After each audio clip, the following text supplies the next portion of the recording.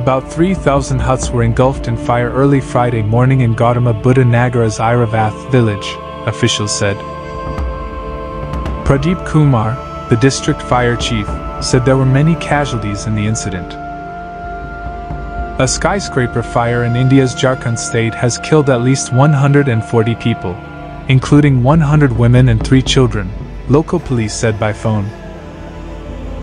A wedding was taking place at a building in Danbad district when the fire broke out, according to Xinhua, a police officer said. A dozen victims were admitted to local hospitals. He added a research work to discover if some people fell to trap. The fire and rescue ended. It was the second fire in the same area in the past 4 days. 5 Saturdays died as a result of a fire at a private clinic. Jharkhand Prime Minister Hemant Soren tweeted that the fire was very heartbreaking.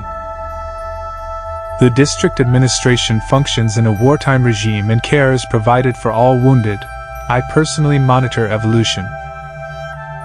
Authorities said 1,000 firefighters were dispatched to the scene, along with a rescue team of firefighters, who hit the Sector 142 police station area and the blaze was extinguished.